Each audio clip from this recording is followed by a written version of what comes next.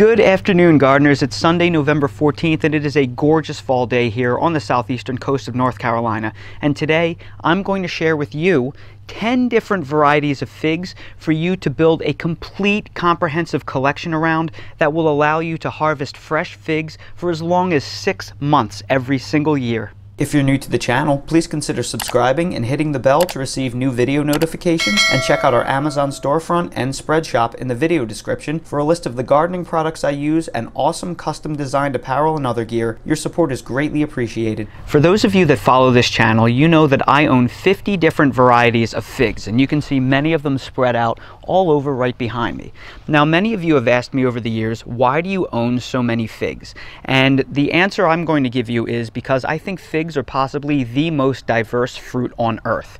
If you own 10 different varieties of apples, there's going to be differences between the varieties, but they're all going to taste similar like an apple. Same thing with oranges. You can have 10 different varieties of oranges, but at the end of the day, they all taste similar like an orange.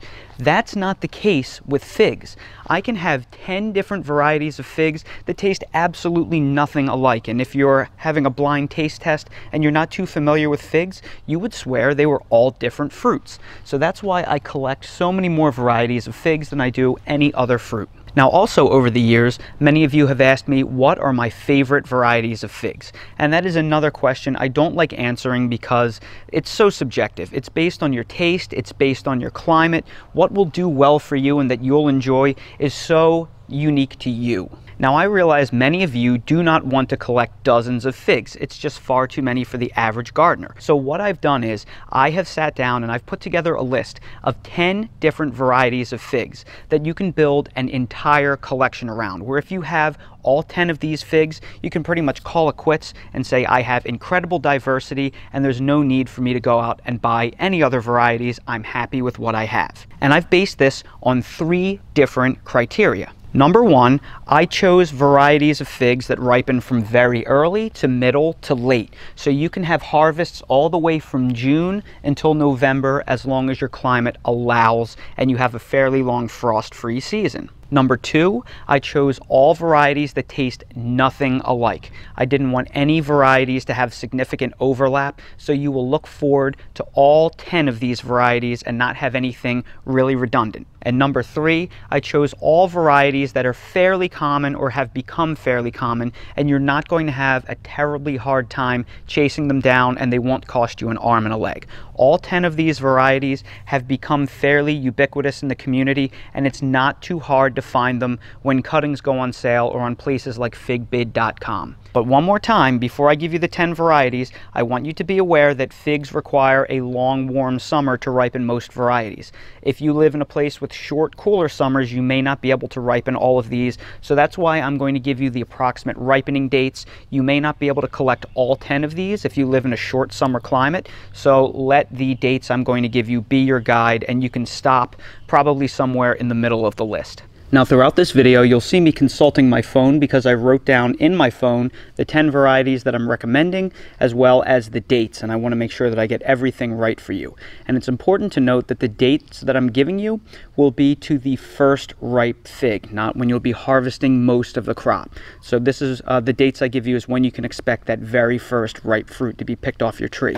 And the first variety that I'm going to give you that is a must grow is Celeste. And while Celeste is not the most exciting fig in terms of taste, it is incredible with earliness.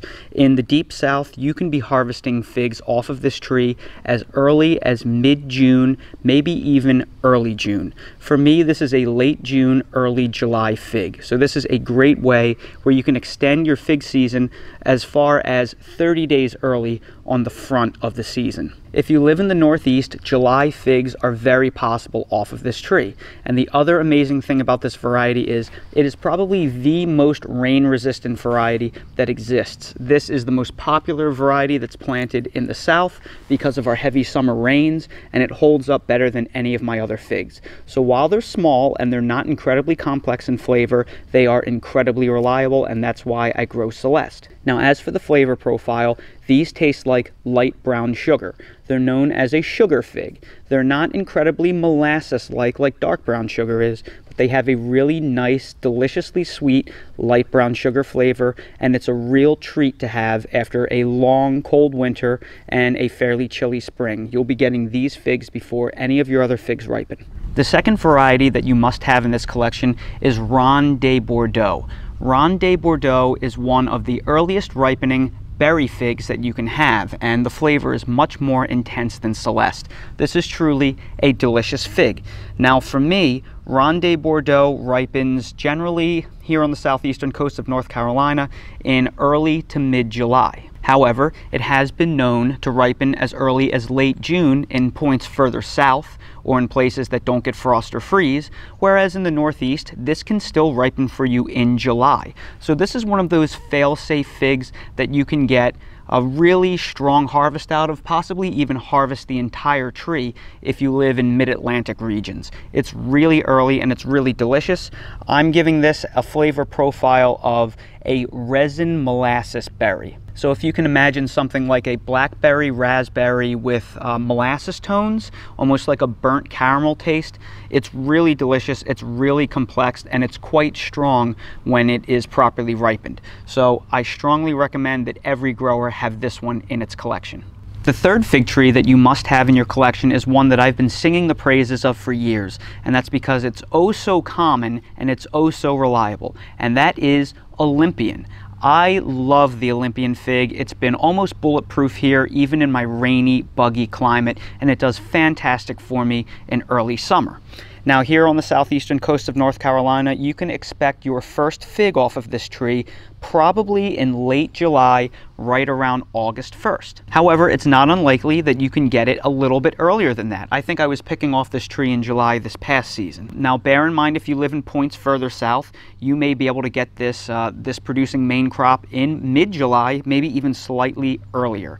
If you live in the Northeast, this is probably going to be an August harvest for you. However, you will get ripe figs off of this tree in the peak of your summer heat, as August is usually the best month for figs in the Northeast. So if you live in a cooler climate, this is a must-have. It also has a nice Breba crop for people in the Pacific Northwest that struggle to ripen main crop figs. I don't grow for Breba, I don't know too much about them, but it's named after Olympia, Washington, because that is where the mother tree came from, and it's a well-known, wonderful performer in Washington State. Now as for the flavor, this is an English brown turkey type, and it tastes like peaches. This is the only variety that I have in my collection that tastes like peaches. It's so unique, it's like a slice of a nicely ripened peach dipped in honey. So very unique fig. It's a must-have in your collection to get that unique flavor profile that most other figs don't have. The fourth must-have fig to complete any collection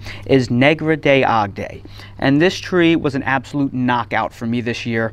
It did just phenomenally well, and it put out amazing tasting fruits. Now, Negre de Agde was one of my most rain-resistant figs, if not the most rain-resistant next to Celeste. Very impressed with it. I was able to eat almost every single fig off of this tree, and they did not spoil. Now, for me, this was a late July to early August tree for me to get my first fig off of. I anticipate points further south can get a mid-July harvest off of this, and this will fit nicely in that August ripening season for people in the Northeast or in the Midwest, right when you get that peak heat. Now the thing I really liked about this tree is that the flavor profile was unique to any of my other varieties. This is the only fig tree that I have that tastes like cherries. I would say the figs taste like some type of a cherry syrup. Just absolutely delicious, very unique, nice and jammy inside. This is a must-have, especially for places with shorter summers or that get rain in their summers like I do. The fifth must-have fig tree on my list is the Carr fig tree. That's spelled C-A-R-R. It's a wild tree from central to northern California, and it's named that because it was almost consumed by the Carr fire 2 or 3 years ago at this point. It was spared from the fire, it just missed it. And this is what I would call a Black Mission type fig, as in it's very similar to Black Mission. It's probably in its lineage somewhere. It has very nice large fruit. You can see there's still a few hanging on here. And this is one of my mid-season figs, and it has great size of up to about 60 grams. Now for me, I can expect this fig to ripen for me somewhere in early August. So if you live in the Northeast, I think you can still get a harvest off of this tree in August as well. You may be able to push it even earlier if you are in points further south that get a lot more heat than I do. Now I would give this flavor profile as a figgy honey mission type. So if you've ever had a black mission fig from a grocery store, they're very common. I think this has better flavor than the normal black mission. It's a little more honey flavored, it's a little more syrupy. It's really nice, and it's different than any of the other figs in this list. So to give you that unique, more figgy classic fig taste, this is, I think, a really good one to get. The sixth fig on my list that is an absolute must-have is the Smith fig tree. And I'm standing way back here because I just want you to see how amazingly vigorous this tree is. It's only been in ground for 2 seasons, and it's an absolute beast. It's also one of the most prolific fig trees that I own. It just puts out fruit like nobody's business. It's crazy. And this is a very well-known, well-respected heirloom fig in the South, and that's because it's pretty good in the rain, especially for how flavorful it is. Now for me, this is an early August fig. I'm going to expect it sometime in the first week of August to harvest my first fruits off of this tree. So again, points further south, you may be able to get something off this tree in July, but this is still firmly in that August ripening time frame if you live in places with shorter summers like the Northeast, the Mid-Atlantic, and warmer parts of the Midwest. Now the flavor profile of this, I think it is a strawberry syrup. And when I say strawberry syrup, I mean it really just tastes like strawberries. It's not incredibly complex, but it has a delicious, sweet strawberry flavor, and it drips that strawberry syrup from the eye. When it's perfectly ripe, it's just a pool of jam, and it is so incredible. I just love this fig, and a lot of them tend to ripen at once. So this is a fig tree that you can go out even when it's not fully mature, and you may be able to harvest 10 to 20 figs in one day if the weather is right. Now for those of you with shorter summers, this is getting close to what you can probably grow. So if you live in places very far north like New England, or you start getting into the upper Midwest, you may not be able to grow a whole lot of the figs that I list from here on out unless you have some type of greenhouse, or you can give them some type of head start, because you really want these figs to ripen when it's at least 80 degrees Fahrenheit or warmer to really get that good quality sugary taste. Now we're going to begin getting into the mid to later season figs. And number 7 on my list is one of my absolute favorites, and that is White Madeira number 1. White Madeira number 1 is a fig that will start becoming more difficult to grow if you live in a very rainy summer place like I do, because they will tend to attract bugs when it gets rainy. However, if you get a few days of dry, these figs are absolutely phenomenal. Now for me, this is a mid to late August fig, somewhere around maybe August 15th to August 30th, in that time frame.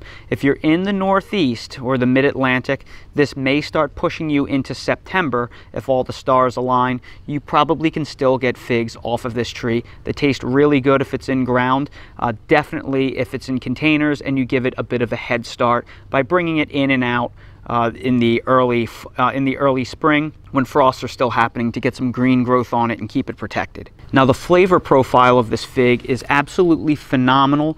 I would call this strawberry preserves, and this is different than the strawberry syrup flavor that I gave you for Smith. While Smith is a very nice strawberry syrup flavored tree, this is like eating thick, rich strawberry preserves right out of a jar. It is extremely, extremely thick and rich and jammy. Just a total knockout. So it's different enough from Smith that I'm okay with having this Adriatic type in my list as well, because to me it's an absolute must-have. I actually prefer this to Black Madeira. The 8th fig tree on my list is probably the variety that I've raved more about than any other fig that I own, and that is the I-258, or the Italian 258. This is probably my absolute favorite all-around fig. I'm almost out of microphone cord to try and give you the full scope and scale of this tree. just how massive it is and how prolific it is. It just grows like no other fig. And the figs are huge. They can easily be 60 to 70 grams a piece. Just monsters, and the flavor is just out of this world. Now when it comes to ripening, if all the stars align, this is a mid to late August ripener for me. So I can be picking figs off of this tree probably by the latter half of August. So that's going to really be pushing it for you if you're in the Northeast or the Midwest and you're trying to grow these planted in ground. However, this is an excellent variety for a container if you can give it a head start. Now when it comes to the flavor, this may be one of my best, most complex figs. This tastes like if you were to take maple syrup, pure, rich, dark maple syrup, and then lightly simmer it on the stove, and then put in fresh, perfectly delicious strawberries, and cook it down until you achieve this mapley strawberry mix, and then you blend it all together into one homogeneous syrup. It's so complex, it's so delicious, and it just drips with honey from the eye. And when you cut it open, it's just this amazing pool of syrup. It's absolutely incredible. It's probably my favorite fig when it is perfectly ripened. Now it's challenging to grow because it does have an open eye, and rain and cool nights make it burst like nobody's business, and SWD just loves it. So you do need consecutive dry days to ripen it, and you want to bag all of these with organza bags to maximize the amount that you can harvest. But if you have dry summers, this is absolutely incredible, and it is one that every gardener that can grow it should grow it. Now we're going to start getting into our firmly late season figs. This is Col de Dame Blanc, and you've probably heard me rave about Col de Dames for years now. They're probably my favorite family of figs, and I think Col de Dame Blanc is probably the best out of all of them in terms of flavor. However, it's also one of the latest, and we got a very rare April hard freeze here earlier in the year. That set the whole tree back, it burned it back, it cooked it, and because it was already leafed out. So it set me back probably about 6 weeks, and because of that, I haven't been able to ripen many figs off of this tree. However, when the stars do align, this tree just pumps out tons of fruit. It's incredibly prolific. As you can see, there's just fruits on every node. It's also a fairly vigorous grower. Some people say Col de Dames don't grow well on their own roots. I disagree. All of mine grow very well, regardless of variety. Now for me, here in North Carolina, if everything goes according to plan, this is probably a Labor Day harvest for me to get the first figs, and I can harvest these all throughout September. So it's firmly in the later season. If you live in the Northeast, you will struggle to grow this. It probably won't work out for you well in ground. It will work out in containers if you can give them a head start, and they're just so good. I strongly recommend you give it a try. It's worth the effort. Now, as for flavor, this has possibly one of the most unique textures of any fig I've ever grown. I would call it fig cake. It's like biting into a cake, almost like a pound cake that tastes like a fig. It's so thick and rich. It's just incredible. It's even better if you put them in the fridge to fully chill because they get so firm. It's like biting into a black hole. They're just absolutely incredible, and they have a wonderful, complex, mixed berry flavor. I would say some kind of an amalgamation between a raspberry, a strawberry, and a blackberry, more yielding towards the darker intensity of the blackberry. They're just incredible. When they're perfectly ripe, they are a 10 out of 10. You will struggle to find a better tasting fig than this when they're properly ripened and they ripen at the right time of the year for you. There's a very poorly ripened fig right here, but I can at least show you the texture of the Col de Dame. The skin's getting kind of tough here because we're in the middle of November, but it is just a very thick, rich, and jammy fig. They look much better than this when they ripen in the heat. They're almost purple. I'll try and give it a taste. Oh, that's still incredible. It's amazing how even ripening this late in November, it's still delicious and so thick and jammy. This tastes like a strawberry blackberry. Just amazing. And the 10th and final fig on my list that pretty much every fig grower should at least give a try is Black Madeira. And this is one that I'm really recommending just based on legend alone. There's so much hype about this fig that everybody really should give it a shot. Now, the downside about Black Madeira is it is one of the most difficult figs to grow. It is very late season and it's very temperamental. The minute nights get cool or the figs get wet, they tend to explode. So this is not a very rain-resistant fig. That's a reason why after 3 seasons, I still have it in a container. I'm not going to bother planting this in ground. However, when you do get good figs off of this tree, it is very good. Now for me, on the southeastern coast of North Carolina, this is probably a first week of September first fig harvest for me. I was actually able to get the first fig off of this tree the last week of August, but it was pretty small, probably half the size of what it should be. So this is probably firmly a September 1st to September 7th fig for me. So if you live in a cooler climate than I do, this is definitely a challenge. However, if you can container it and give it a head start,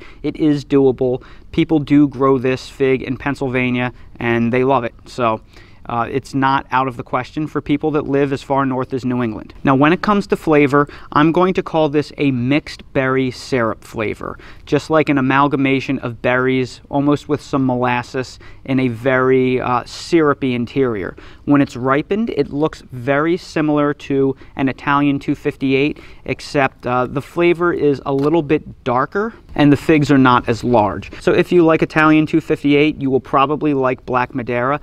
I personally like Italian 258 better than Black Madeira. However, a lot of people disagree and they prefer Black Madeira to Italian 258. So you really need to try them both. It's a personal preference. But it's one that if you can grow it, it's become much easier to find and much more affordable. So give it a shot, and if it doesn't work out for you, you could always sell the tree.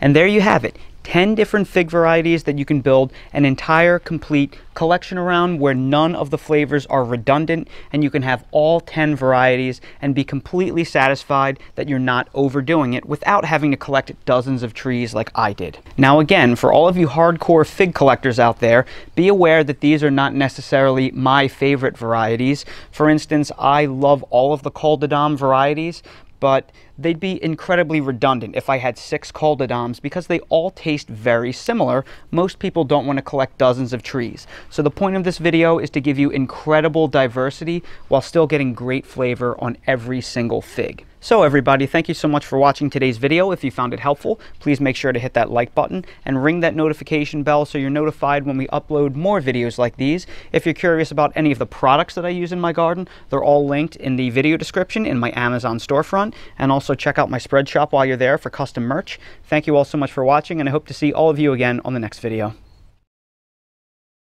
So Dale's mom and I just got back from a vacation to Florida, and we were away for a whole week. Dale had to spend a week with the grandparents.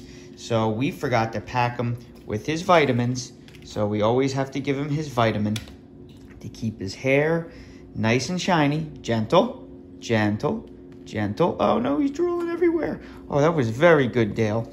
And it used to be that Dale's mom and I hated coming home after vacation, but we missed him so much we were actually looking forward to it. So when you get yourself a Dale, it's going to ruin your trip because you're going to want to come home as soon as you leave because you can't be without the Dale. He's such a good boy.